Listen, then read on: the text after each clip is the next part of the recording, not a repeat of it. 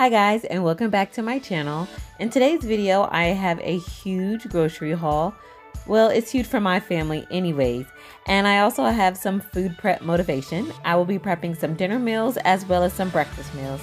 I hope you stay tuned.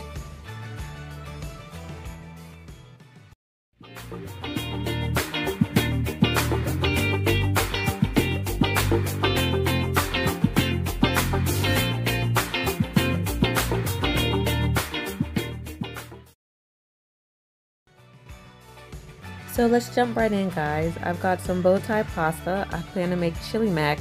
I switch up the type of pasta I use so my kids don't get bored and complain. I've got some muffins. I've got the street taco tortillas and some bagels for a quick breakfast. My daughter absolutely loves spicy noodles, so I grab a couple of those. We've got hot dog buns here. Of course, some trash bags and coffee. I'm trying now out the blonde roast. It's a Walmart brand. It's not half bad, to tell you the truth. I've got 2 dozen of eggs, foil of course. I also got some hazelnut. That's my favorite.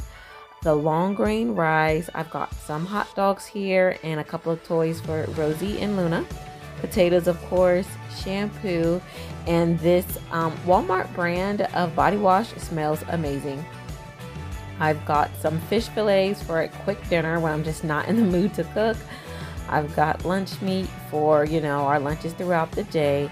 And I've got some seasoning packets, some gravy packets for different meals that I have planned throughout the month. I've got this huge thing of fruit snacks. Not something I usually buy for my kids, but I wanted to treat them. Of course, Kool-Aid. I've got this tray of cheeses, which is for me. And I've got all these peppers here. What I'm going to do with these is I'm going to make a base for a soup by just putting them in my Ninja. I've got canola oil, of course, a couple of packs of cookie mix. The kids love making cookies on their own, and it's a cheaper alternative than just buying a pack of Oreos. I've got bananas, some of that coffee creamer from Starbucks, the white mocha. I've got this huge bag of chips, as well as some pasta sauce you saw there and tartar sauce. I've got 2 loaves of bread because, the kids being home and not going to school, we go through so much sandwiches for lunches. I've got some ricotta cheese, which I've got a meal plan for that. These cooked shrimp here, I plan to make some shrimp fajitas. I got this shredded chicken. Usually I shred my own chicken after I bake it, but there's just today at Walmart, I don't know what was going on. They were completely out of chicken, and I mean that literally, like no chicken. So I just had to get that. Here I've got a big old bag of cereal, 2 apple sauces. I've got here, milk as well as orange juice, paper towels, and toilet tissue. Can never go wrong. Just getting extra and stocking up, and all of my sparkling water here. Now moving on behind the bar area, I've got some kale. Surprisingly, my kids love kale. It might be because I season it with bacon, but they really do enjoy it. Corn on the cob, different sliced cheeses for grilled cheeses for the lunch, bacon and sausage. Of course, ground beef. Back here, I've got this ginger garlic prepped, stir fry. I'm really excited to taste that. I've got some of the Italian sausages for spaghetti and meatballs as well. And I absolutely love having fried wingettes, so I got a huge bag of those. So guys, it's the next day. All the groceries have been put away. I have had a decent night of rest. I'm not going to say good, but you're a mom. You guys totally get it. But yeah, so what we're gonna do right now, we're just gonna jump into some food prep. I have a couple of breakfast dishes that I want to freeze, and also a couple of dinner. Now that I'm getting settled, into a routine, I'm pretty much moved in, unpacked everything, did a little bit of decorating, and now that my husband has been gone for a few weeks, I just want to settle into a good routine and get the kids settled into, and just get back to all the things that I used to do as far as, taking care of my home. So let's get started with these meals, you guys.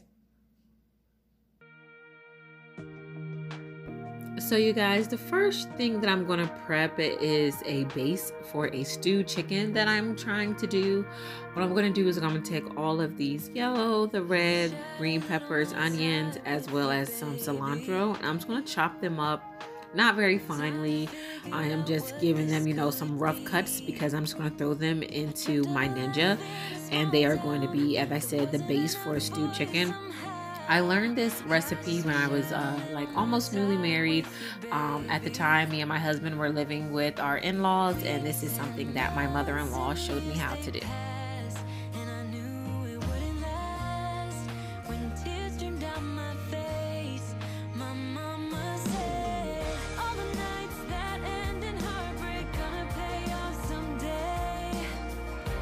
So whenever I'm doing my meal prep, I always like to brown my meats first. They're so fast, it's easy to sit to the side and it keeps well. I also have this pasta on the stove, which I will be prepping for tomorrow's meal actually. You guys know, I've said it before, I do not like to freeze pasta. I just don't feel it comes out right the second day. So I'm just gonna boil it and keep it in the fridge for tomorrow's dinner.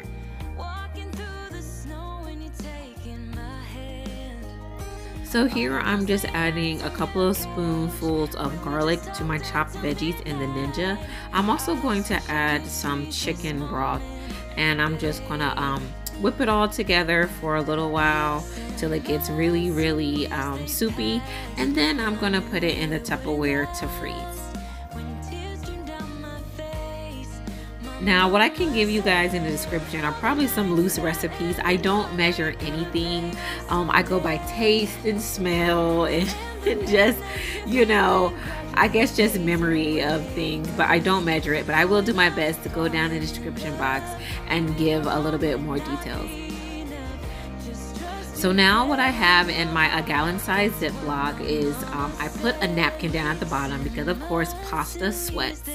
And also I'm going to put the ground beef on top, and I'm just going to sit this in the refrigerator for tomorrow's meal. And as you all can see there in my Tupperware, I have all of the veggies blended for my stewed base.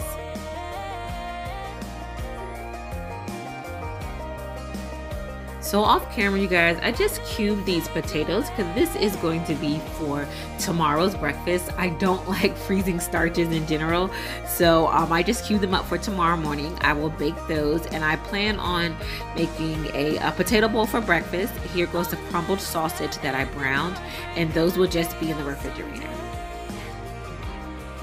The next meal I'm going to prep is a breakfast one, and it's going to be egg bites. Now, I have done this before on a previous meal prep video, but my family absolutely loves it, so here we go again. So what I have are my seasonings in the bag, just the basics: garlic, salt, pepper, and onion. I have 6 eggs. I will be having some of the Italian cheese blend that I have in both bowls, some ricotta cheese, and in my ramekin, I have onions, tomatoes, and cilantro.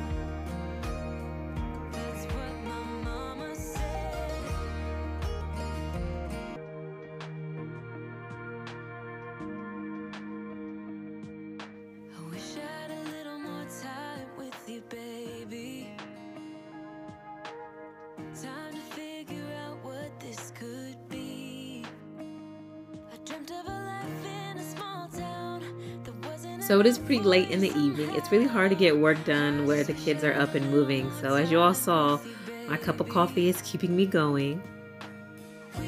So as you all can see, I'm just going to put everything in the mixing bowl here. A healthier way to make this, I guess, would be with just egg whites. And I really don't know if you can make it without the ricotta cheese. I know it won't be as full.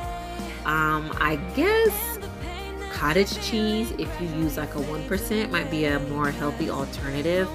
You guys know I am not the most healthy eater. I am really big on portion control versus limiting myself on eating foods that I enjoy.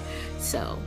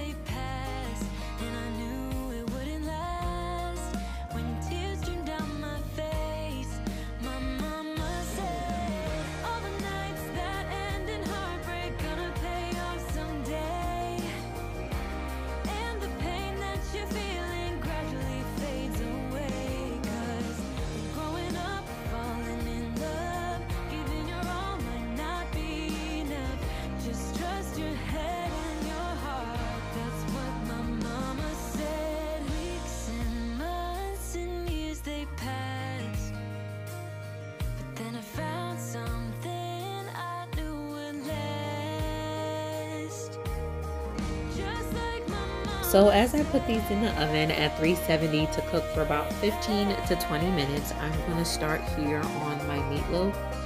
And for me and my kids, about 1.5 pounds will do. That'll probably still give us some leftovers, actually. But I'm going to put it in here in this mixing bowl. I already have the breadcrumbs at the bottom. And in the ramekin that I have garlic, green peppers, and onions. And the seasonings that I will be adding are salt, pepper, paprika, onion powder, garlic, and some Worcestershire sauce. I'll also be adding an egg just to mold everything and keep it together.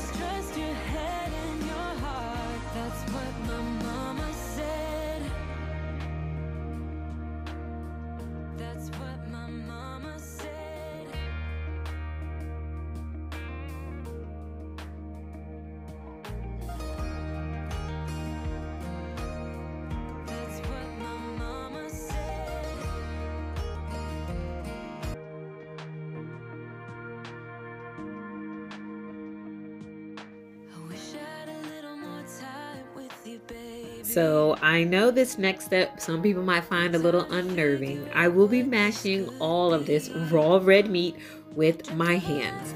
Now, if Ina Garna can do it, then it must not be that bad. I don't know. I'm really old-fashioned like that. I just believe in bleach and soap and water after you deal with raw meat.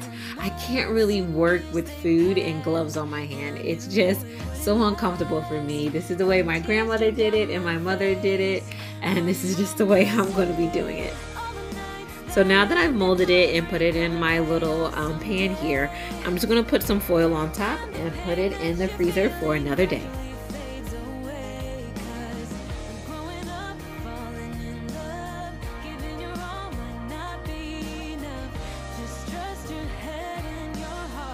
So now I'm going to be moving on to my waffle mix. I just used some box pancake mix here. I added a little bit of sugar. And right now you're going to see me add a bit of cinnamon and, you know, egg. And as far as adding the liquid, I really don't like to add water. Right here I'm using milk, and I might put a little bit of water in it, but whenever I'm baking or making anything from a box, I just like to keep it as old school as possible and use some milk.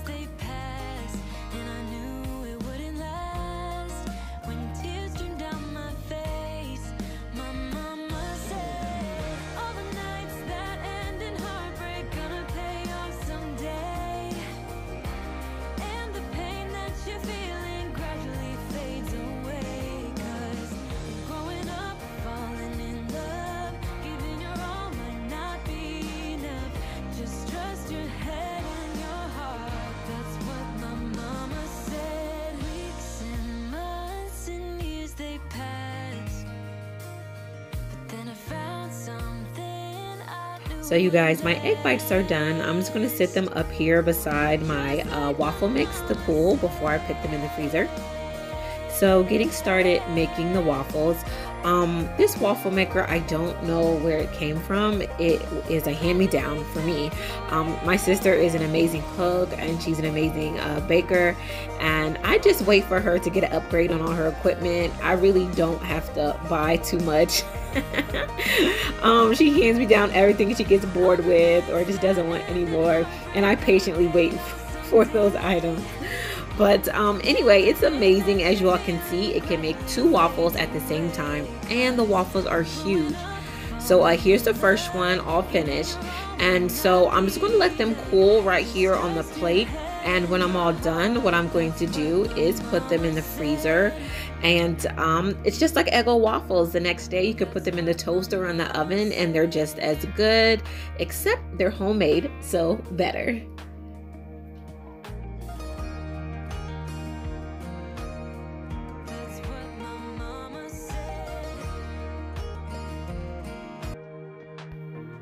So now I'm just going to package up the egg bites in the gallon size bag. I'm just folding up a thin piece of foil to go in between them. So whenever I take them out after freezing them and I pop them in the oven, that they'll be easier to manage and not stuck together. And I will also be doing the exact same thing for the waffles. As I package them, I want, a piece of foil to go in between each waffle so that then it's not stuck together and doesn't break apart too easily.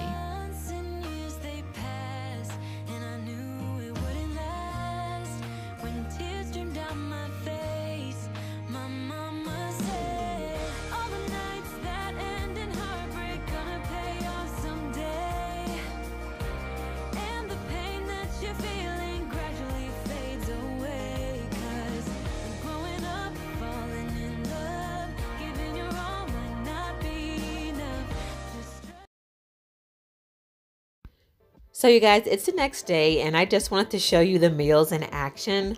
So I'm going to take out the ground beef and the pasta that I made last night and I had, just store in the refrigerator. I'm going to throw, of course, a napkin away that I wanted in there to absorb all the condensation. And I'm gonna pop that in the microwave as I make the cheese sauce. I'm just gonna use one of the Ragu cheese sauces and I'm just gonna add quite a bit of seasoning to it. I like to do semi-homemade, start with a base and just doctor it up. So I have plenty of garlic as usual, salt and pepper, and I'm also going to add some shredded cheese. Actually, I added a touch of cumin and chili powder, of course, because it's a ton of chili powder because it's Chili Mac, and some shredded cheese. And I add just a thin amount of milk just so that it's, pliable and I can stir it easy and not too thick because I am adding, the shredded cheese on top of that cheese sauce.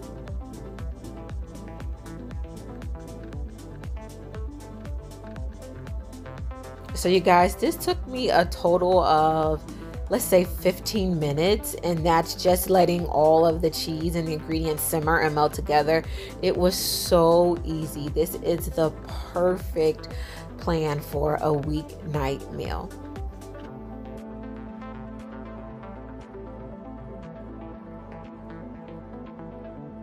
And here it is, guys. I just plated it up with some sliced apples and the kids loved it. And here is the breakfast bites. I paired that with grapes and some fried hash browns, and everyone loved that meal as well. I hope you all enjoyed this video, got some inspiration, and I'll see you in the next one.